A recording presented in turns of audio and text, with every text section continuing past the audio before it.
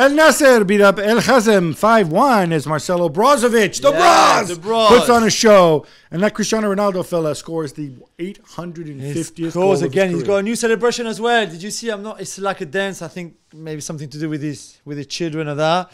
Am I surprised that Al Nassr and the superstars beat Al Hazem? No, I don't.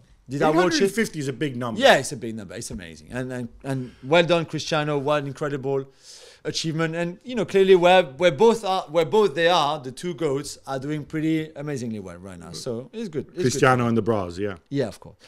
Georginio Wijnaldum joins his old teammates Steven Gerrard and Jordan Henderson at Al Ettifaq in Saudi Arabia. Gab, I guess we're going to see more deals like this with the Saudi window still open this summer? Yeah, obviously, Julien Wijnaldum was in a situation where he was on loan at Roma last year, hardly played, was injured, came back, surplus to requirements.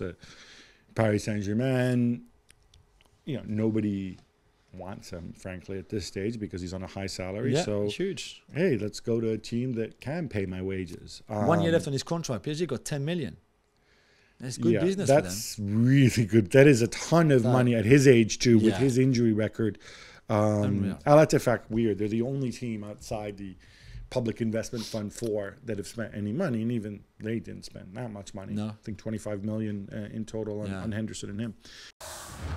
Well, thank you very much for watching ESPN on YouTube. For more sports highlights and analysis, be sure to download the ESPN app. And for live streaming, premium content, and let's not forget as well, ESPN FC 7 days a week. Subscribe to ESPN+.